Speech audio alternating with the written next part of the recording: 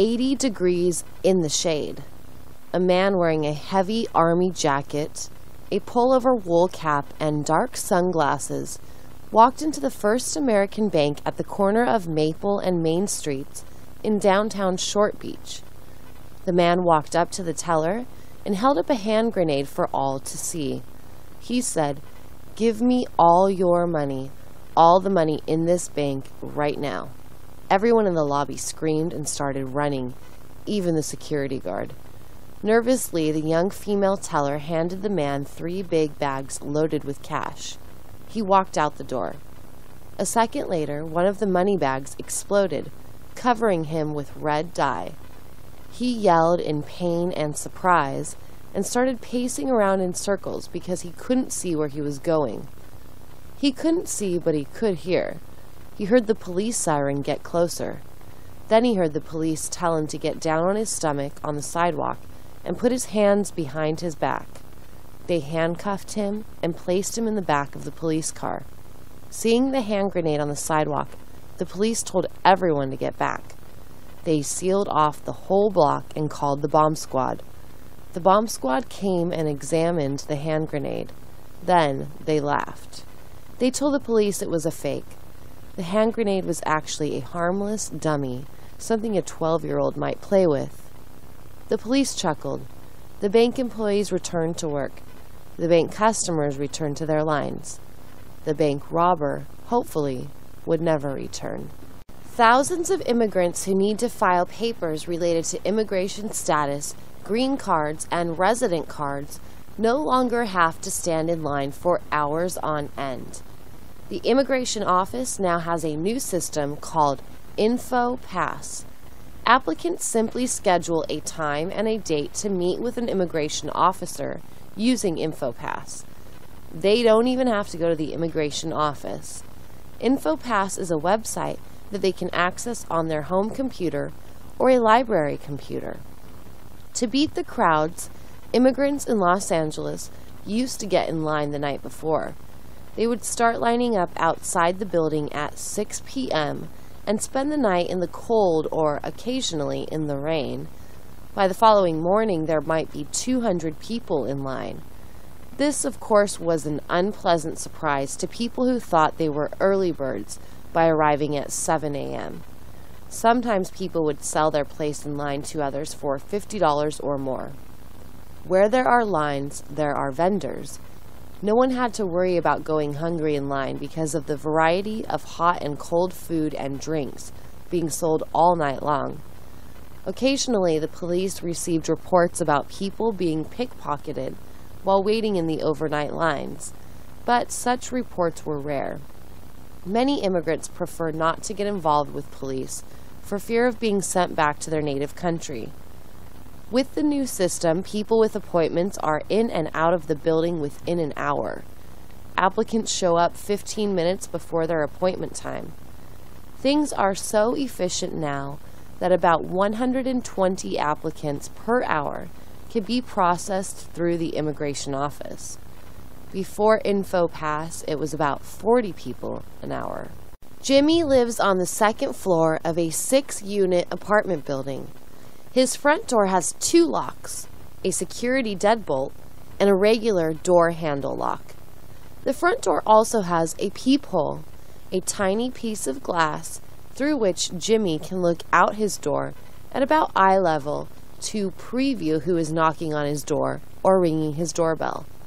The peephole is a security device, but Jimmy never uses it. When someone knocks, he just opens the door. First of all, he lives in a safe neighborhood, so security is not really a problem. Second, people rarely knock on Jimmy's door, so he is always eager to greet a visitor. Before you can knock on the front door, you have to push the button on the black screen door to open the screen door. The screen door has an inside lock on it, but the lock has not worked since the screen door was installed more than 2 years ago. This has bothered Jimmy from day one. Today, Jimmy finally decided to do something about the lock on the screen door. It was a nice, warm, sunny day. Jimmy was in his shorts. No flip-flops, no shirt. The lock was part of the screen door push-button handle. The outside and inside handles were held together with just 2 screws. Jimmy got a flathead screwdriver and loosened both screws. He kept adjusting the screws and pushing on the outside button. Eventually, he adjusted the screws enough to where the lever stayed in the locked position when he pushed on the outside button. Finally, he had made the right adjustment. But now he needed to put a spacer on the inside handle to maintain that adjustment. He found a piece of plastic that was just the right thickness. He inserted the plastic between the handle and the door frame itself, and then he tightened the 2 screws. Bingo! It worked perfectly. He could push on the outside button with all his might, and the lever would remain locked. Jimmy grinned. The screen door finally worked properly. Jimmy had fixed a 2-year-old problem in less than an hour. He was ecstatic.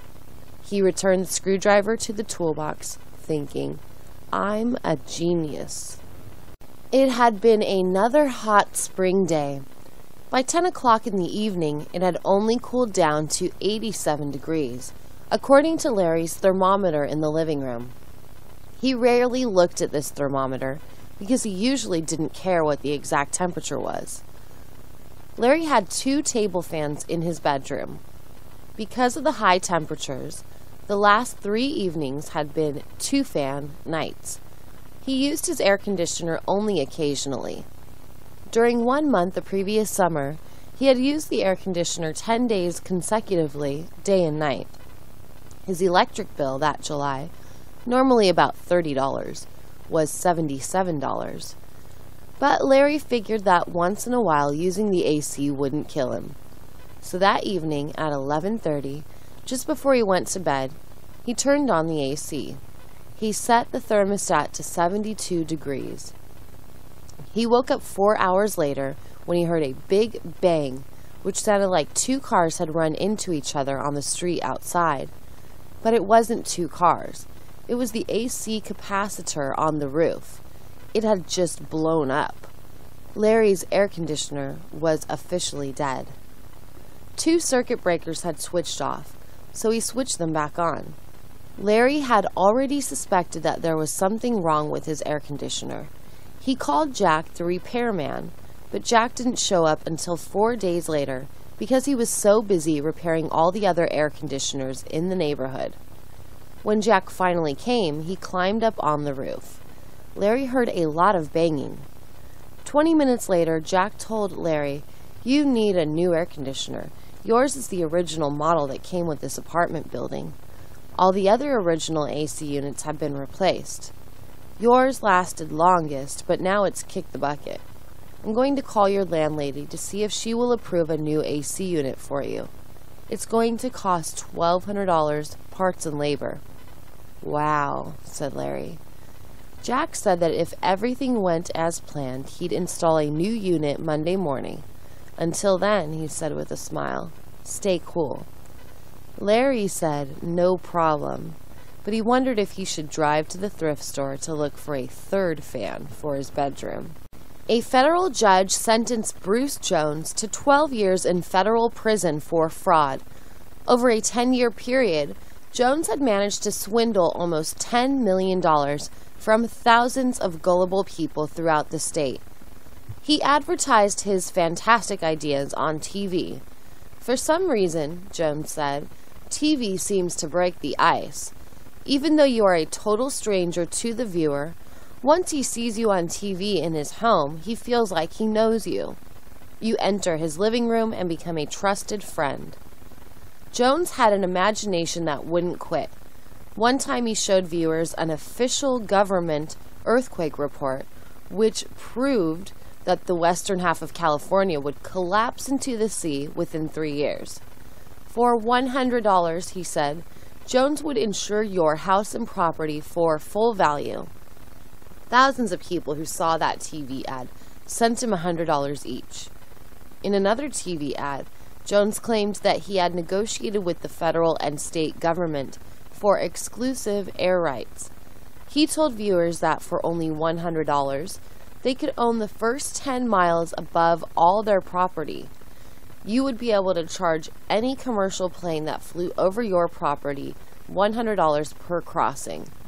You would also be able to charge government rockets, satellites, space shuttles, and space stations $100 for each and every violation of your air rights. Another time, Jones claimed to have invented a product that gets rid of calories. He showed the viewers a spray can of NoCal. He said that by simply spraying NoCal on your food, a chemical interaction would cause all the calories in the food to simply evaporate within about 10 seconds. The NoCal was only $10 a can. As usual, Jones received thousands of checks in the mail. The judge told Jones that he should be ashamed of himself. Jones responded that he was very ashamed of himself, and that when he got out of prison, he hoped to become a TV consultant to help people avoid getting scammed. He told the judge that he was already developing an instructional CD that for merely $100 would save people thousands of dollars in scams. The judge nodded and then changed Jones's sentence from 10 years to 12 years. A 36-year-old man stormed into the Ramona post office, yelling at everyone to get out of his way. Carrying a shotgun, he climbed up onto the countertop and told everyone to lie on the floor. Then he pulled the trigger and fired a round into the ceiling. Plaster splattered onto the floor and the customers. The man ordered all the customers and employees to sit up and look at him. He said, "Repeat after me. I hate the post office." Everyone repeated the words. He fired another round, but this one he aimed at the front plate glass window. Shattered glass went everywhere. 3 minutes later, 5 police cars pulled up in front of the post office. Lights flashing and sirens wailing. Using a bullhorn, a police officer told the man to walk out backwards with his hands up. The man fired another blast out the shattered window. The police officer and his bullhorn were uninjured. However, one police car had 3 little pit marks in it. The man yelled, "I'm not coming out until the post office pays me for pain and suffering. A postal truck ran into my car 2 years ago. My back is killing me. I can't work anymore. My wife left me. I can't take it anymore." After a while, the man calmed down. He released all the people inside. At 7 p.m., the man walked out backwards with his hands up. The police handcuffed him, put him in the back seat of the car, and drove him to the police station.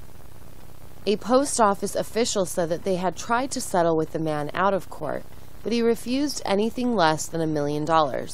So the whole thing went to court. He said, "I guess he got tired of waiting for the trial to begin. He'll probably go to jail for a few years because of this stunt." 2 men chanced upon a trapdoor in a back room of a historic church near San Francisco. They discovered 23 religious murals painted by Native Americans more than 200 years ago. The murals record scenes from the Bible. Arthur Anderson, an artist, and Eric Bush, a painter, had been to the church many times before, but they were not aware of any trapdoors in the building. The only reason they discovered it was that Arthur dropped a coin onto the floor while pulling a small knife out of his pants pocket. He heard the coin hit the floor and roll. He started searching. A minute later, he found his dime. "Gotcha," he said proudly. But then he saw what looked like an unusual gap in the floorboard. With his knife, he began digging around the gap. The floorboard suddenly loosened. Arthur felt that he was onto something. He removed the floorboard and saw a rope handle attached to what looked like a trap door. Eric helped Arthur remove 4 more floorboards. Then Arthur slid open the trap door. Beneath it was a hole in the ground about 15 feet long, 20 feet wide, and 2 feet deep. They shined a flashlight into the hole and saw the murals. They were not wrapped, covered, or otherwise protected. Yet they were in wonderful condition, according to Eric. God truly does work in mysterious ways, said Arthur. The murals use only the colors black, red, and yellow. The smallest are about 12 by 12 inches, and the biggest are about 24 by 24 inches. Digital photographs were taken of all the murals before they were loaded onto a truck. All 23 murals, created about 1791, are now at the Museum of Native American Art. They will be inspected, cleaned, archived, and examined by experts. They will not be put on public display until early next year. Museum officials expect a huge turnout when that day occurs. This is truly rare, said one official. I wonder how many more treasures are out there waiting for someone to drop a dime on them. The Oakville Pier collapsed Saturday afternoon at 3:30. Although hundreds of people were on the pier at the time of the collapse, no one was killed and only 15 people were injured. One person was seriously injured. That person was a 43-year-old man who suffered 2 broken legs, 8 broken ribs, and a punctured lung. Hundreds of people gathered around to watch the rescue efforts. 3 local television stations and 2 radio stations broadcast live from the pier. The collapse occurred after a big rig went out of control Saturday morning and slammed into one of the main supports for the pier. For public safety reasons, a city council member wanted to close the pier immediately. However, local businesses on the pier and nearby protested. Oakville officials decided to wait until tomorrow before sending out a structural engineer to investigate the damage. The driver reeked of booze, said a police officer who had written the truck driver a ticket for driving under the influence.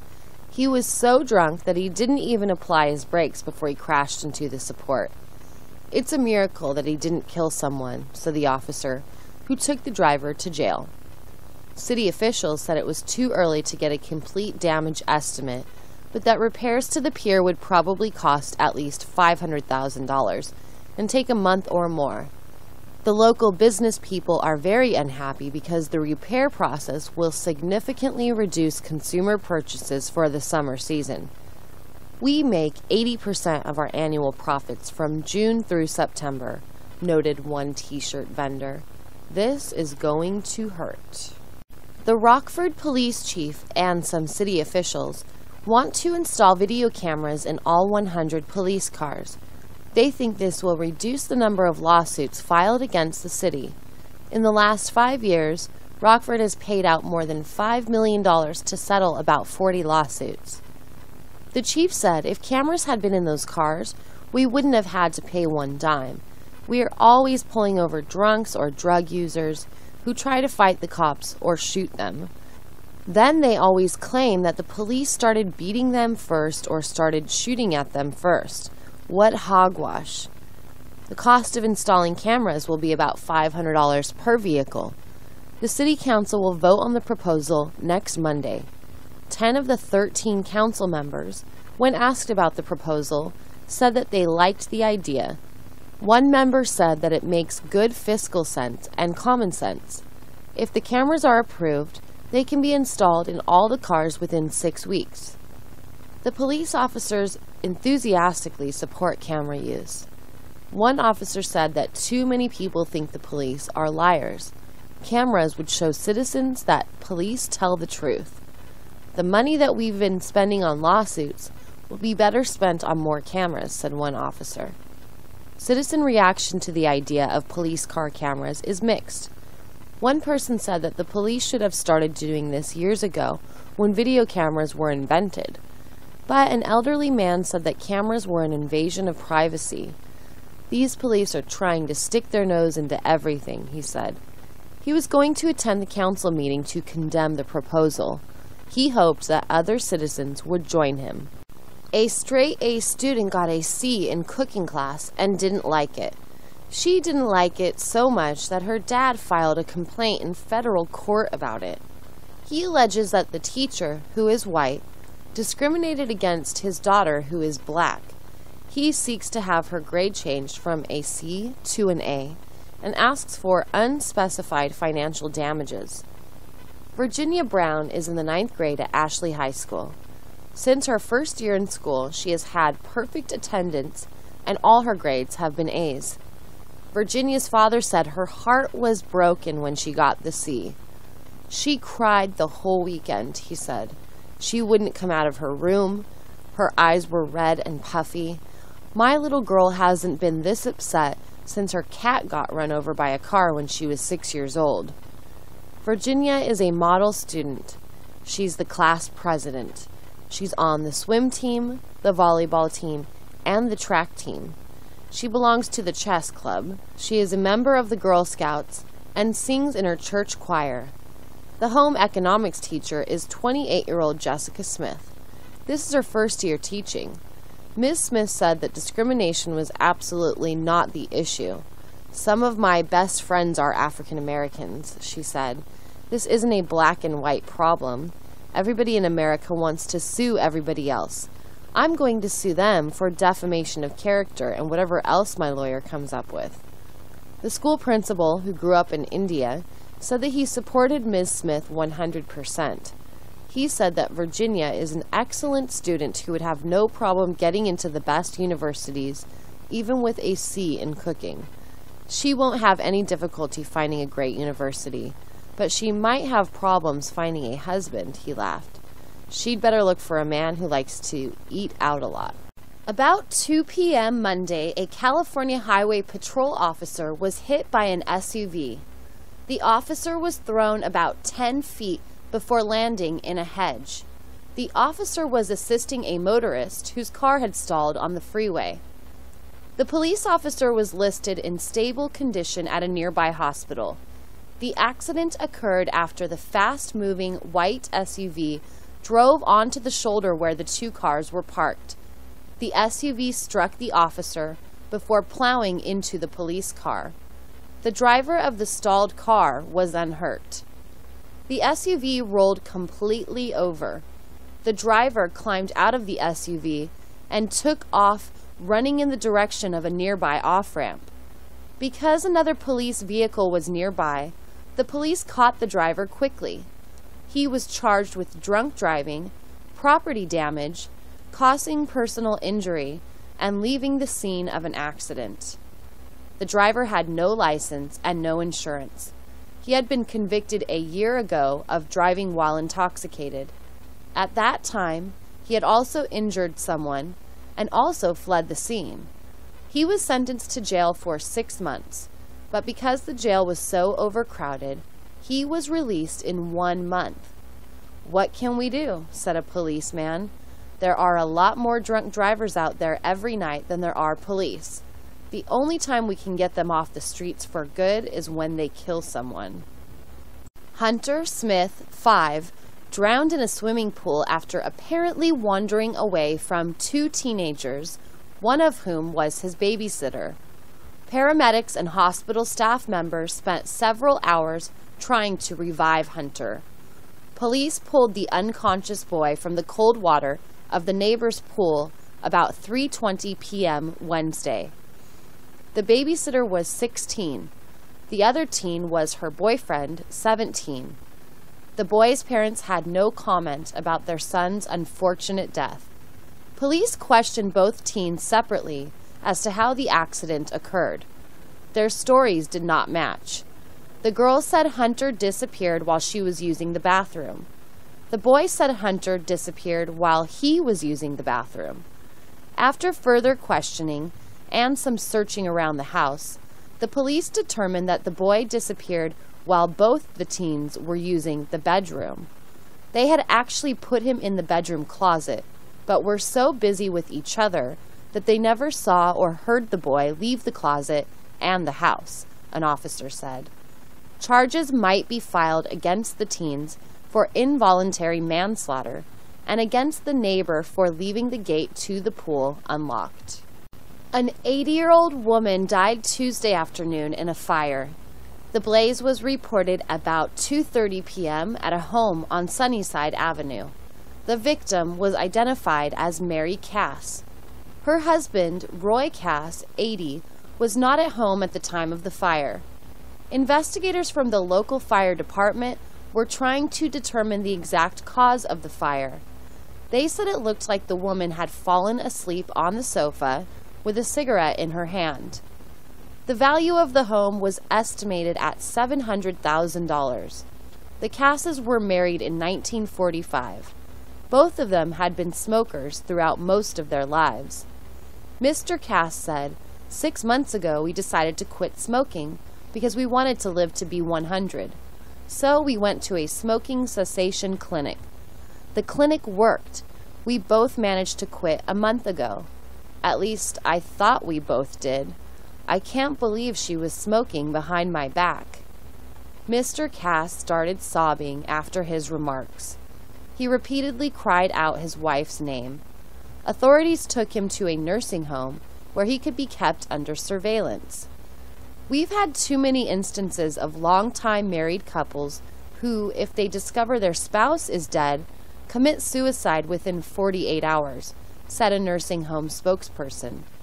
Mr. Cass's behavior has been erratic, from talking nonstop to crying to staring vacantly. We are going to have to watch him closely." A small plane crashed into a house Sunday afternoon, killing the pilot and destroying half of the home. The family inside the house escaped without injury. The single-engine airplane crashed about 5:30 p.m. The pilot, the only one in the plane, was trying to make an emergency landing at the airport. The pilot's body was found on the bed in the master bedroom. The plane crashed into one end of the house, where the 3 bedrooms were. That part of the house was wrecked. The Carrolls, who owned the house, were all at home eating dinner. "Oh my gosh," said Mrs. Carroll. "I thought the world had come to an end. I never heard such a loud sound. We all ducked under the table thinking it was another earthquake. When nothing else happened, we got brave and decided to investigate." They immediately called 911 when they discovered the cause of the thunderous sound. The family was lucky because there was no fire. Authorities suspect that a lack of fuel contributed to the crash. Mr. Carroll said that they might have to move out until they can get the house repaired. The police will release the pilot's name after they have notified his next of kin.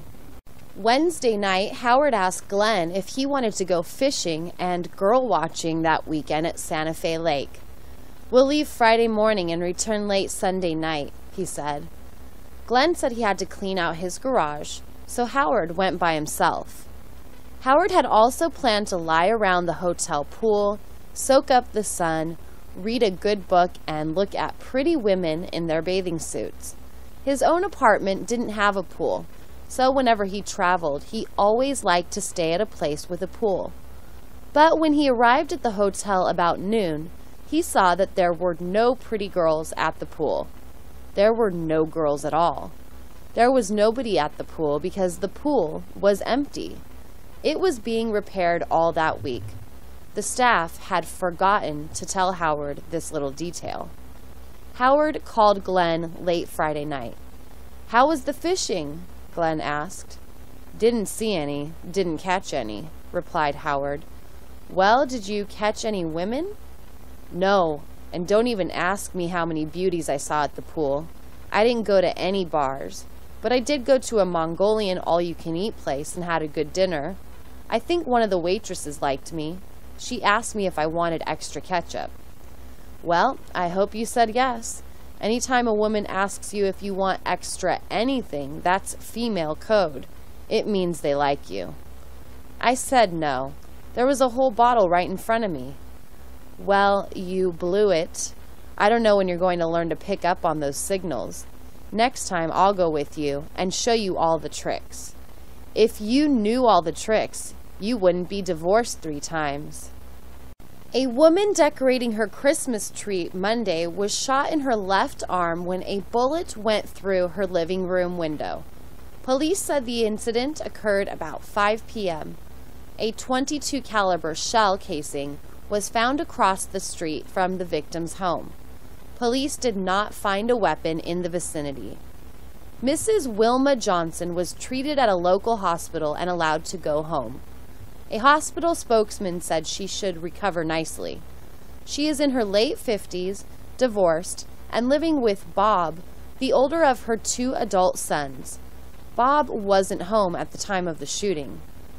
Police will patrol the area more frequently as a result of this shooting. They don't know if the shooting was intentional or accidental. They are asking the public to help if they know anything. They interviewed the neighbors. One neighbor said he heard a gunshot, but in this neighborhood, he said, he was used to hearing gunshots. The police also questioned Mrs. Johnson's ex-husband, Joe, who lives 3 blocks away. Joe said if he was going to shoot at his ex-wife, he'd make sure he shot her in her butt. That's a target you could hit from a mile away, he laughed. Despite such remarks, the police spokesperson said Joe is not a suspect at this time. Bob Evans died about 1:30 a.m. after a woman stabbed him in the back outside Lover's Lounge. Police who arrived at the club found Evans lying in the parking lot with a bloody ice pick on the pavement next to him. A sobbing woman was cradling the victim's head in her lap and stroking his hair. Police identified the woman as Sarah Haynes, 39, an emergency room nurse. They took her into custody and said she would be booked for murder. She was Evans' longtime girlfriend. The lounge's bartender said Haynes started arguing with Evans when she saw him dancing with a young woman. "I thought there might be trouble when I saw her walk in," said the bartender. "She was looking all around with a wild look in her eyes. He was on the floor dancing away with this young blonde. She went straight at them. She pulled the blonde out of his arms and started yelling at him." Evans then led Sarah outside, apparently to avoid a scene inside the club. A witness who was sitting in his car told police he saw them argue for a couple of minutes. When Evans turned around to walk back inside, Sarah pulled the ice pick out of her purse and stabbed Evans several times. He collapsed to the ground. Then she sat down, put his head in her lap, and started crying. A 70-foot fishing boat, the Shark Catcher, sank 5 miles from shore today in the Pacific at about 4:30 p.m. The boat was returning from a successful one-day trip. There were 17 anglers aboard and 4 crew members. There were also about 100 freshly caught tuna, salmon, and mackerel aboard. Some of them may have also survived the sinking. Luckily, the Shark Catcher started sinking when it was only a quarter mile from another fishing boat, the Tuna Taker, which was also returning from a day trip. The 2 captains, Mo and Curly, had been talking to each other over the radio while headed back to their landing in Santa Barbara. They were comparing notes, who had caught what, how much, and where. During their conversation, Mo heard what sounded like an explosion. He told Curly to hold on a minute. Mo's crew discovered a hole in the hull that was too big for plugs or pumps. Mo told Curly he needed his help. Mo then told all the passengers to don their life jackets and abandon the boat. "This is the second boat that I've lost," said Mo. "The good thing, of course, is that I've never lost any paying customers." Curly, captain of the rescue boat, said, "We were lucky that it was a clear, calm day. We pulled a lot of people out of the water, but it went very smoothly. I think the Coast Guard will be proud of us." "Oh no," Denzel thought. Where'd that come from? He was looking at a big red, dry stain that was on the carport where he always parked his car. There was only one thing to do. Check his power steering fluid and his transmission fluid, both of which are red. The power steering fluid was at the proper level, so that left the transmission fluid. A small leak could result in a damaged transmission, which could cost $1,000 to $2,000 to repair or replace. Denzel did not have $1,000 or $2,000. Denzel was not sure about how to check his transmission fluid level, but he found the instructions in his car manual. They were not complicated. He ran his engine for about 15 minutes to get it up to normal operating temperature. Next, he shifted the transmission through all the gears, and then let the car idle for 3 minutes in park. Then he pulled out the dipstick. The fluid was at the correct level. Denzel breathed a sigh of relief. As he drove off in his car, he wondered if he would ever find out the cause of that stain. Or would it be one of those mysteries of life, like the mystery of why his last girlfriend had left him? "Why did you break up with me?" he had asked her on the phone a while ago. "I thought everything was going well between us. Then, wham, out of nowhere, you told me we were through. You needed more space, you said. What does that mean?" "It's a long story," she replied. "Go ahead," he said.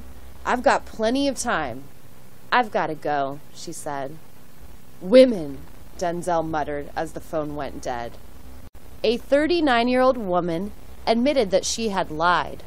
She claimed that she bought the latest winning lottery ticket in Massachusetts, but then lost it. The ticket was worth $18 million after all deductions. Jean Fenn was charged with grand larceny. A conviction could put her in prison for up to 7 years.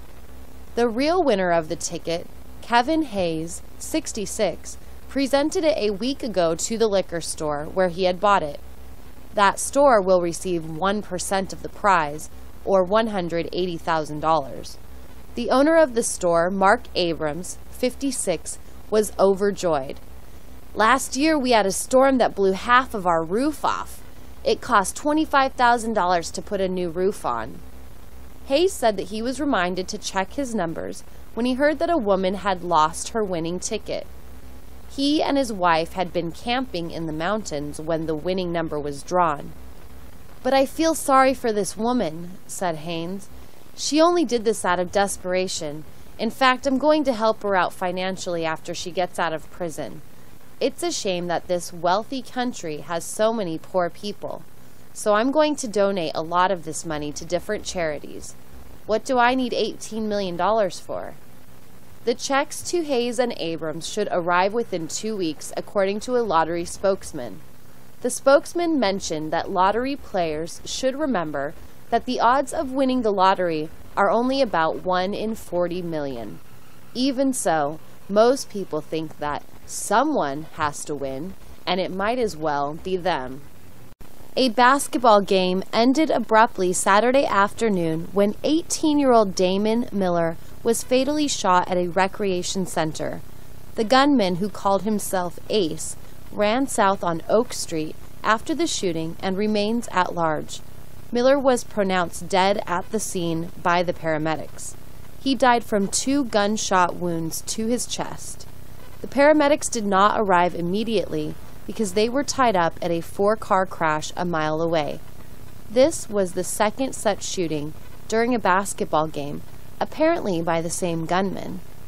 According to witnesses, Miller did a little dance after making a game-winning 3-point basket.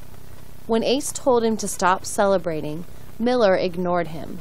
Then Ace pulled a small gun out of his baggy shorts and fired 2 quick shots. Everyone else backed away. Instead of running immediately, Ace picked up the basket and made a 3-pointer himself. Then he did a little dance next to the victim's head and fled. A police officer said the suspect will be charged with a lot more than unsportsmanlike conduct when arrested. Eyewitnesses said Ace is a white male, 5 foot 11 inches, about 200 pounds, with a small scar on his left cheek. Local activists criticized the police for dragging their feet in their search for the suspect. "You can bet if it was 2 white men who had been shot by a black man, there'd be a policeman on every basketball court in town till he was caught," said one activist.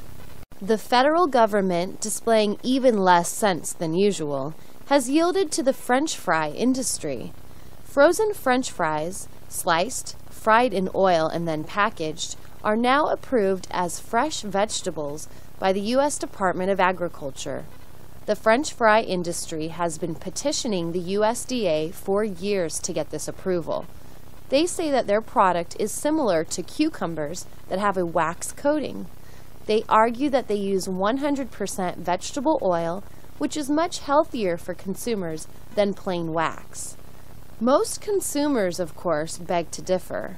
"You must be joking," said Annie, 50. "How can you consider a product that's deep fried in oil to be a fresh vegetable? Even if I steamed broccoli, I could no longer call it fresh broccoli. It's cooked. I wish I were a lobbyist so my congressman would help me. Unfortunately, I'm only a tax-paying citizen."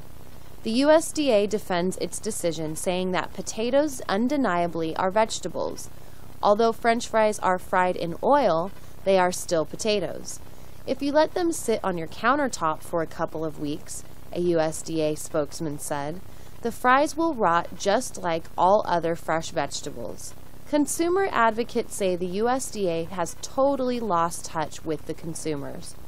They'd probably declare that eggshells are nutritious if a lobbyist asked them to, said one advocate. Mark was cursing the driver in front of him because she was creeping along. He was running late for a golf game with his friend Barney. He was on a 2-lane road that led to the golf course. The road was straight uphill. It went for 6 blocks through a busy residential neighborhood.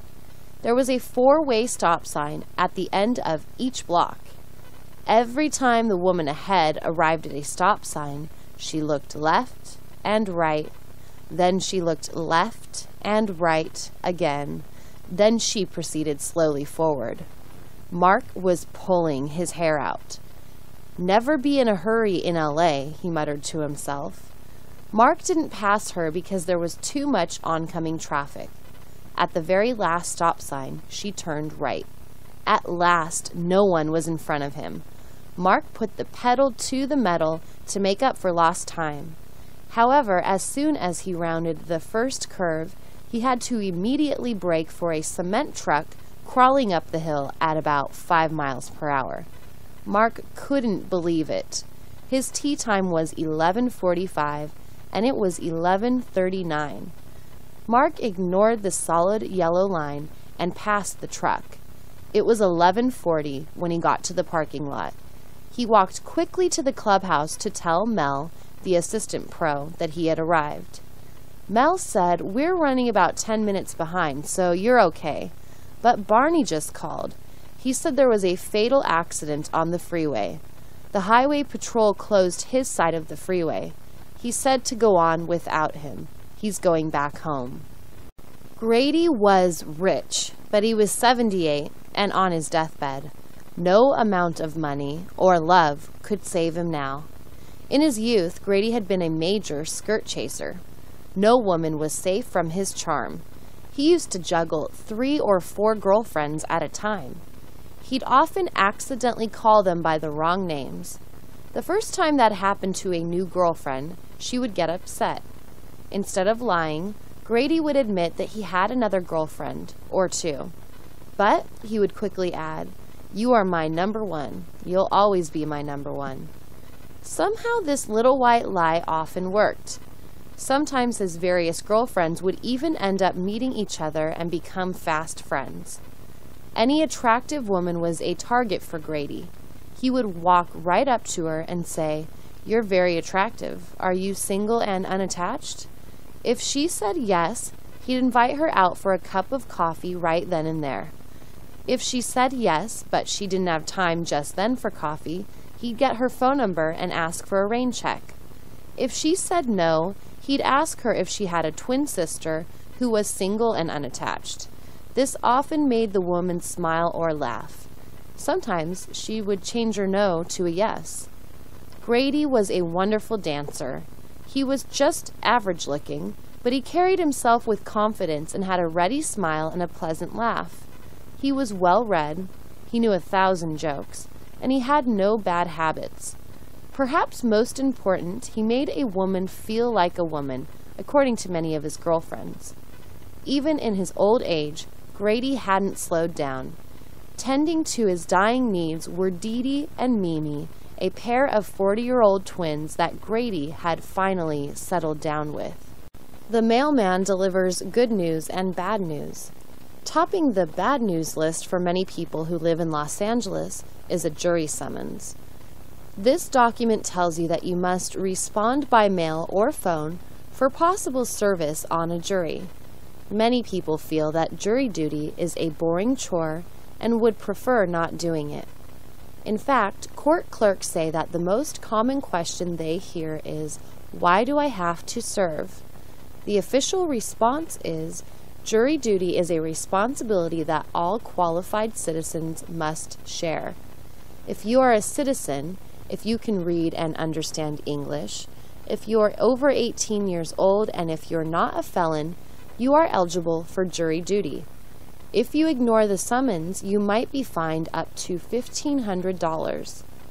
A jury trial might last 1 day or 1 month. If you work for the government, this is no problem because the government will pay you your regular salary while you are on jury duty. However, if you are self-employed, you lose your regular income for that time period. Instead of your regular income, you get $15 a day for sitting on a jury. This is another reason people try to avoid jury duty. Jack got the bad news yesterday. Even though he was retired and sat around all day watching reruns of old movies, he told his wife Polly he wasn't going to be a juror. He hated jury duty, and he was not going to let the courts interfere with his retirement. "So, how do you think you are going to get out of it?" Polly asked, both amused and irritated. "Are you going to claim that you're dead, or are you going to tell them you've moved out of the country?" "No. Both of those involve too much paperwork. I've got a better idea. It's a medical excuse. It says here that if you have a physical disability, you can be dismissed." "What's your disability? Your bad back doesn't allow you to sit in a chair watching reruns all day?" "No, something better than that. I've got gas. It'll offend the other jurors and everyone else in the courtroom. They'll have to open up all the windows or issue gas masks." "But there's one problem. You don't have gas." "But I know how to create it. I'll eat a lot of peanuts and fruit in the morning that I go to court. As soon as they get a whiff of my problem, they'll tell me to go home and stay home." "That's a brilliant idea," Polly said as she rolled her eyes. At least it would get him out of the house for 1 day, she thought. Lena often asked Luke to dinner. Lena loved Luke, but Luke loved Lena's cooking, not Lena herself. Lena accepted that for the time being, but she felt that with enough meals and enough time, she would get her man. Luke rarely stayed more than 10 minutes past the last bite of dessert. Lena would ask Luke if he wanted to watch TV, or play cards or chess, or take a walk around the neighborhood, but Luke always declined. He always said, "I've got to go." They both knew that Luke didn't have to go anywhere. All he ever did was go back to his apartment and read books or go online. Tonight was probably going to be more of the same, but Lena was a patient woman. She loved to cook and she loved to watch people eat her cooking. Tonight she prepared shrimp, fresh green beans, mashed potatoes, and asparagus. Luke ate everything with gusto. Then she brought out her homemade cheesecake with vanilla ice cream for dessert. Luke asked, "Are you trying to fatten me up for something? Every time I come over here, I have to eat celery and lettuce for a week to get back down to my normal weight." "Oh, stop exaggerating," Lena replied. "You enjoy every mouthful." "You're right. I apologize. I love your cooking, and if you didn't invite me over here, I'd be hurt and hungry." Lena watched contentedly as Luke devoured the cheesecake and ice cream. Someday, she thought, I will be his dessert. Julia was 12 years old. Her best friend Betsy was 13. Summer was almost over. School was about to start. Julia and Betsy were having lunch at Burger Boy. Betsy had decided that Julia needed a boyfriend. "But why?" asked Julia. "I'm okay without one. What good is a 12-year-old boy anyway? All they're interested in is playing baseball or riding their skateboards. Where does a girl fit into that picture?" "Don't be silly," replied Betsy, "and forget about 12-year-olds. They're immature. You should go for someone more experienced. Someone at least 13 years old. Someone who will carry your books and walk you to your classes. You need someone who'll give you a Valentine's Day card and remember your birthday. You need someone to comfort you when you're sad and lonely. You need someone to protect you. But my dad does that. That's what dads are for. He comforts me, he protects me, and he remembers my birthday too. I've got a backpack to carry my books, and I know where all my classes are. I don't need an escort. And a Valentine's Day card means that someone loves you. What if I don't love them back? I don't want a Valentine's Day card from someone I don't love. I don't love anyone anyway. I'm too young. I don't think I even know what love is. Besides, you don't have a boyfriend. Why should I? Because you're my first client. I've decided that I'm going to be a matchmaker when I grow up. Well, if I'm your first client, that means I'll probably also be your first mistake. No, thank you. Dave needed to pack for Saturday's fishing trip. He went into his hall closet where he had more than 20 rods and reels. Nowadays, he went fishing twice a year at Big Bear, a huge lake in Southern California, about 7,000 feet up in the mountains. California tries to boost the fishing industry by sponsoring a free fishing day twice a year, once in June and once in September. That sufficed for Dave. He went mostly because it was a social event with a few friends, not so much to catch fish. Even by itself, the scenic drive up a twisty 2-lane road was worth the trip. Not to mention the big, beautiful houses and trees that lined the shore of the lake. Packing was a project in itself. Dave had even created a computer file named Fishing Trip. It was a checklist of 45 things to take to Big Bear. He took 2 rods because on free fishing day you were allowed to fish with 2 rods instead of the usual 1 rod. He took a hooded sweatshirt, jeans, 2 pair of socks, a heavy hooded denim jacket, winter gloves, and a scarf. He also took flip-flops, shorts, a t-shirt, number 30 sunblock, sunglasses, a big hat, and a lightweight raincoat. If you go to Big Bear in June, you'd better be prepared for hot or cold, rain or shine. He packed a couple of magazines to read, just in case the fish weren't biting. He and his friends joked that the fish were always biting, in the spot you just left or the spot you were headed to. After about an hour and a half, Dave had gathered all the items on his list into a neat pile next to his door. He went to bed knowing that tomorrow's weather and fishing were unpredictable, but the good time with his friends was a given. A Continental Pacific Railroad freight train derailed on Tuesday about 40 miles north of Sacramento. The exact cause is still being investigated, but authorities say it was no accident. The head engineer said everything was fine, then suddenly everything wasn't. Of the freight train's 86 cars, 22 went off the tracks. Unfortunately, this incident did not involve any fatalities, human or otherwise. The head engineer was treated for a broken wrist at a nearby hospital. He was the only casualty. Trains throughout California frequently carry dangerous cargoes, such as chemicals.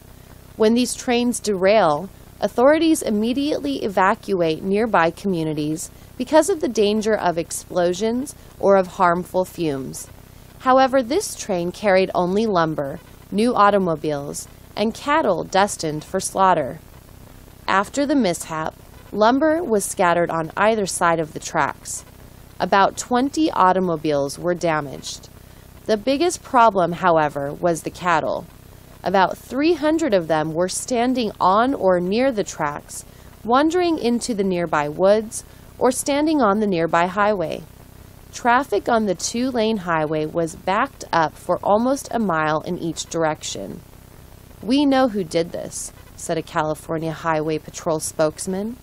"The train was sabotaged by a group called Tofu for You.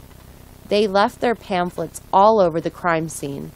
They liberate animals that are on their way to the slaughterhouse. They think Americans should eat tofu instead of meat. They're wasting their time. All these cows are going to be burgers by tomorrow night. A classical guitarist was thrilled to hear from New York City police that his valuable guitar had been found. It disappeared almost a year ago when he got out of a taxi cab and forgot to take the guitar with him. Lawrence Lennon, 44, said he was running late that day. He was talking to his manager on his cell phone when he dashed out of the cab. He said that he gave the driver $60 and told him to keep the change. He walked through the front doors of the concert hall, still talking on the phone to his manager. Upon discovering his loss, Lennon used his cell phone to call the police. The policewoman asked him for the name of the cab company, the number of the cab, and the name of the driver. He said that she had to be kidding. She told Lennon that he could file a missing items report at the police station or online. Lennon asked for the online address. It was www.nypd.gov/to-protect-and-to-serve/have a nice day. She told him that finding the guitar might take a couple of years. Finding guitars was not as important as finding murderers and marijuana smokers. Then she told him to have a nice day. "This year has been depressing," said Lennon. "I had to postpone the recording of 2 new CDs. I've been using borrowed guitars, and I was losing hope of ever recovering my guitar." Lennon was reunited with his $1,000 guitar yesterday. The case and the guitar had been discovered in the corner of a coffee house only 2 blocks from where Lennon had lost it in the first place. Lennon had offered a $10,000 reward for its return. He said he would give the reward to the coffee house owner, who had notified the police. The police department prepared a news release about its success in tracking down the guitar. Lois Castle, 58, committed suicide at home with a revolver yesterday. 2 police officers heard a single gunshot as they were about to knock on her front door. They were at her house to arrest her for the 1970 murder of her young stepdaughter. Castle apparently realized that she was going to be arrested. Only a month earlier, she had been interviewed by detectives about Dorothy's death 35 years ago. In 1970, Castle told police that the girl had fallen out of a tree she was climbing and hit her head on a rock. But Dorothy's natural father, Dwayne, who was married to Castle at the time, thought his wife was lying. "She said she would hurt me if I bother her again," Dorothy had told her father earlier. "Your little girl is making up stories about me. I try to love her, but she rejects me," Castle told Dwayne. An autopsy was inconclusive, and the death was ruled accidental. Dwayne divorced Castle shortly thereafter. But the case was reopened recently when a playmate of Dorothy's came forward. Beverly Lisenby, also 7 at that time, said she was about to knock on the door of Dorothy's house that fatal day. But instead of knocking, she listened quietly as she heard Dorothy screaming for help and Castle telling her to shut up. Beverly listened until it was silent inside, then ran back home. She was so shaken by the event that she had told no one in all these years. The coroner dug up Dorothy's body and did a second autopsy. Using new crime-solving tools, he determined that Dorothy had been struck in the skull several times by a rock the size of a baseball.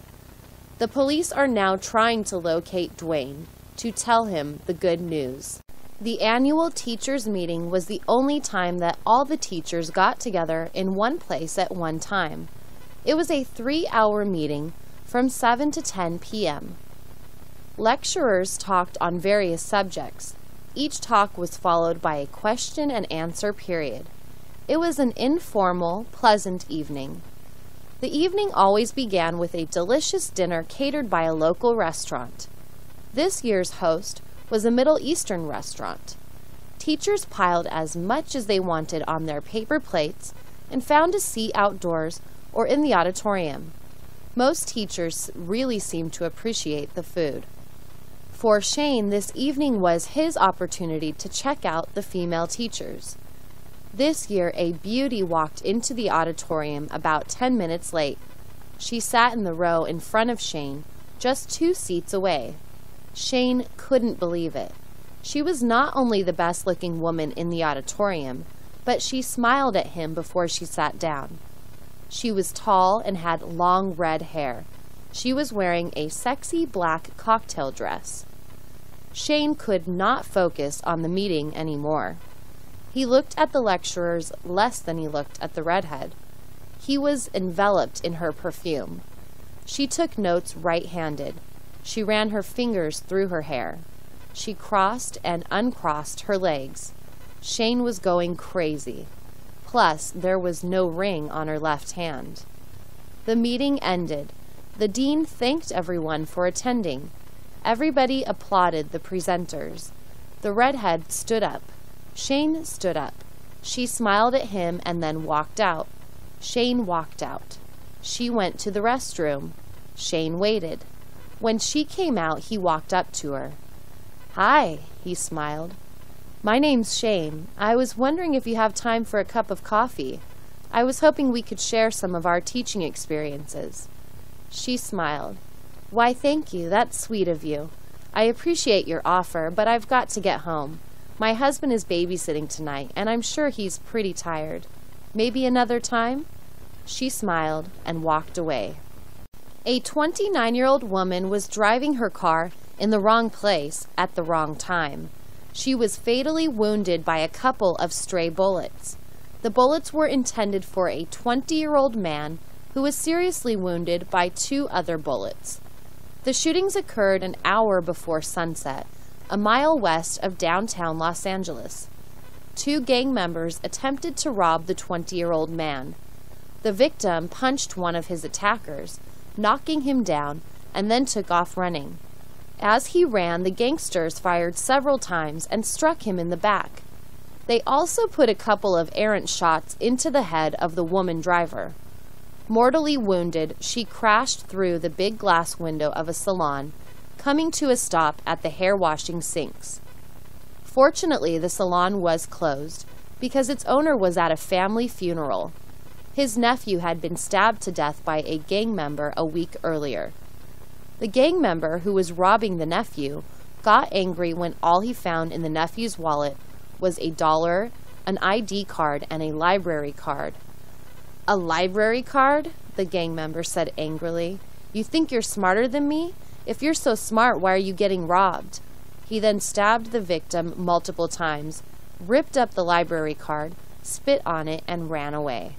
"This city's getting ridiculous," said a local neighborhood watch member. "Criminals are killing people almost every day. They laugh at us. They know that, even if convicted, they will get free housing, free meals, and free medical care. And they get to sit around in jail all day reading magazines. That's punishment? It sounds more like a reward. What do the rest of us get for being honest? We get to work hard all day so we can die tired and poor." Police in San Dimas pulled over a florist van yesterday and arrested the driver, Carl Rover, for smoking and transporting marijuana. The police got suspicious when Carl remained stopped even after the light had turned green. One officer asked Carl where he was headed. Grinning broadly, Carl said he was making a delivery. The officer told Carl to turn off the radio, which was blasting rock music. "Dude, this is the Grateful Dead," Carl groaned. A moment later, Carl's cell phone rang. Carl said, "Hey dude, what's up?" The officer grabbed the phone from Carl. "Did you get the cash for the weed?" asked the voice on the other end. "Yes," the officer replied, pretending that he was Carl. "How much did you get?" $1,000. $1,000? $1,000? What is the matter with you? That's $50,000 worth of grass, you idiot. I'm going to kill you. The officer laughed when the other person hung up. He went around to the back of the van and opened the doors. Although there were flowers in the back, there were also many plastic bags, each about 12 inches square, packed tightly with marijuana. In the cab of the van, a joint was smoldering in the ashtray. The officer took it out of the ashtray and held it up to Carl. "What do you know about this?" he asked Carl. Grinning, Carl said, "What do I know about it? I know everything about it. I planted it, I watered it, I harvested it, and I rolled it. It's dynamite weed, dude. Try it." The officer brought out his handcuffs. Carl's grin disappeared. "Hey, at least let me have one more hit." 3 months had passed. It was time for Tony to visit his dental hygienist again. The visit usually lasted 2 to 3 hours. The hygienist always went through a list of questions about his health. Then she took his pulse and blood pressure. Last, she ran her gloved finger all around the inside of his mouth, looking for and feeling for abnormalities. On this visit, she found one. It was a white spot on the side of his tongue. "We often see this in smokers' mouths," she told him. She called the dentist over. "How long has that been there?" he asked Tony. "I have no idea," said Tony.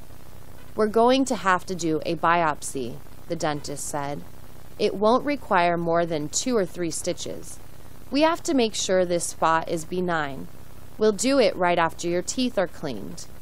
Tony couldn't eat anything except soup for a couple of days after the surgery, nor could he pronounce words clearly.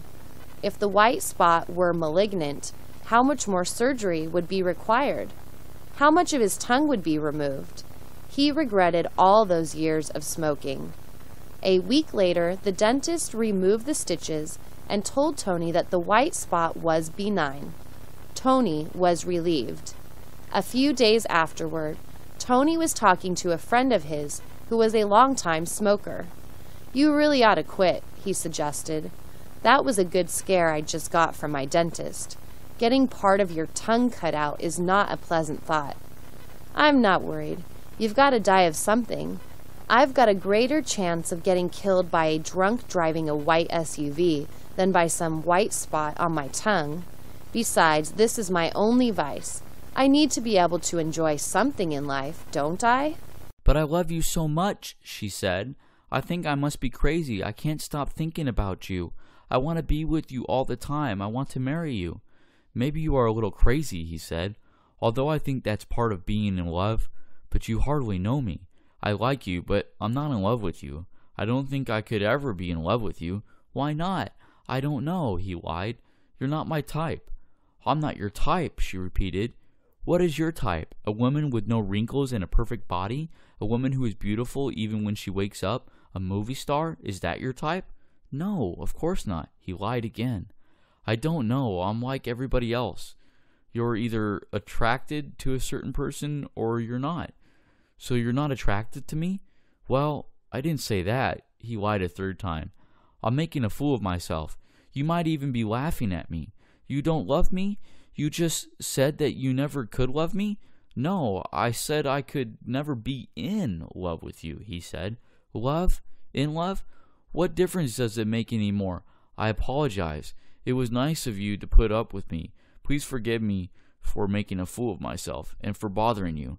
I will never call you again. I must try to forget you now. I am dropping out of school tomorrow. I can't go there without thinking of you. My heart is so sad." She hung up. Alan walked outside. What was he supposed to do? He liked her, but he certainly didn't love her. Lead her on with lies or tell her the truth now? There was a beautiful full moon, but he felt sad. He knew that Natalie was probably crying right now. She must be so lonely. Veronica was an only child. Even as a child, she decided that she was going to be a doctor. All her dolls became her patients. All her dollhouses became hospitals for her patients. She spent her early childhood treating her patients for all kinds of diseases and injuries. She saved all of them and billed none of them. Veronica got straight A's in high school and college. Because she knew that good grades would help her get into a good medical school, she graduated from medical school near the top of her class. She became a pediatrician. She got married and had 2 kids, 1 boy and 1 girl. Veronica's husband, David, was an architect and a great cook. Her children did their homework without being told. They got straight A's in school. They ate all their vegetables without complaining. They were perfect little children, except for one thing. They argued with each other constantly. Veronica got home at 4:30 p.m. today. David gave her a big kiss and a hug. Then her kids gave her a kiss and a hug. She went upstairs and changed into shorts and a t-shirt. When she returned, the kids were waiting for her in the living room to talk about their day in school. Marvin, 10, said that today his biology teacher helped them cut up a dead frogs. They smelled bad, but he enjoyed seeing their little body parts, like their lungs and heart. I like biology, Marvin said. I want to be a biologist, an animal doctor, and an inventor when I grow up. I'm going to invent a pill so that animals all learn to live together without eating each other all the time. You're crazy, exclaimed Rebecca. What are the animals going to eat if they don't eat each other? You don't know anything. You're a girl and you're only 9, taunted Marvin. Marvin, be polite to your sister, Veronica admonished. Yes, ma'am, he said. I apologize, dear little sister. That didn't sound very sincere, Mommy, Rebecca complained. Okay, here's how I'll keep the animals from eating each other. I already thought of that, of course. The solution is a pill that will make all animals like to eat grass, like the cows and sheep do. That way no more animals will eat each other, and kids won't have to mow the lawn anymore. So that will kill 2 birds with 1 stone. Well, that's very clever, Veronica told Marvin. Now, tell us about your day, Rebecca, Veronica said. Well, as you know, Mommy, I'm going to be a real doctor like you, not a mad scientist like somebody I know. Rebecca started and then stuck her tongue out at her brother. Carbon Street is a long tree-lined street with majestic houses on either side. The houses are owned by millionaires who cherish their quiet residential street. Throughout the day, the only noise is usually the sound of various birds singing in the trees or the occasional jetliner flying high overhead. Not even the sound of gas leaf blowers or gas lawn mowers invades the silence. But nothing lasts forever. Carbon Street is about to change. Mr. Bing, a self-made billionaire, has a plan, a big plan for a big house. Mr. Bing says he likes to do everything big. I like to make a statement. What's the use of being on this planet if others don't know that you're here? After years of searching all over the world, I have determined that Carbon Street is the perfect place to live. I plan to build the biggest house in the world at the end of this street. Construction will take about 3 years, but it will be worth it. I'm going to throw at least one party every weekend for all my friends. It's going to be fantastic. It's going to be a nightmare, said one neighbor. We're already talking to some realtors. 3 years of construction, 3 years of trucks going back and forth every day, and then parties every weekend? We can't even sue him. I think he's got more money than our whole state. No, it's time to move. We went from having the nicest neighborhood to having the worst neighborhood, all because of one new neighbor. I wonder who the idiot is who told him about our street. Sandra had not been to Las Vegas in more than a year. She was excited. Her sister Janice was coming by to pick her up in about 10 minutes. Sandra finished putting her toothbrush and toothpaste into her travel bag. Those were the last 2 items on her to-pack list. She had called ahead, of course, to get a room for Janice and herself. The hotel told her that no more rooms were available at the price that was advertised in the newspaper. This was no surprise to Sandra, so she put down a $100 non-refundable deposit on a room for 2 nights. The cost for both nights was going to be $200 plus taxes, surcharges, and other fees. She looked at her watch. Janice was late, of course. Sandra had forgotten to remind Janice of today's departure time. She put it kindly. Janice was not exactly the most organized person in the world. Sandra called Janice up. She left a short message. Where are you? It's time to go to Vegas. A few minutes later, Janice called back. She had a big problem, a schedule conflict. She had already promised to attend her daughter's 8th grade graduation ceremony this very weekend. Oh, Sandra, I'm so sorry, Janice said. I know how much you had wanted to do this. I thought Alice's graduation ceremony and party were next week. I get so confused sometimes. I'll make this up to you, I promise. Maybe you can call up Lily. she might be available, even though it's really short notice. If not, don't worry, I'll pay you for everything, and we can make plans again." Sandra sighed and dialed her friend Lily. She wondered how Janice had made it through life so unorganized. The woman golfing with her husband and her mother was taken to the local hospital yesterday afternoon. The woman was struck by a golf cart driven by her mom. Ginger Rogers, 55, was hit by the cart about 2 p.m. at Fairway Golf Course. She was examining her 50-foot putt on the par 5 10th hole when she heard her mother scream. Ginger turned around just in time to see her mom driving straight towards her. The force of the collision knocked her over, and the cart then ran over her foot. Her mom, 81 years old, said that a squirrel had jumped up into the cart looking for snacks. She tried to shoo the squirrel away. Instead, it rose up on its hind feet and made a hissing sound. Startled and frightened, the old lady hit the gas pedal. The paramedics arrived about 15 minutes later and treated Ginger for a broken left ankle. They gave a mild sedative to her mother, who kept muttering, "Vicious, simply vicious." Then they took Ginger to the hospital.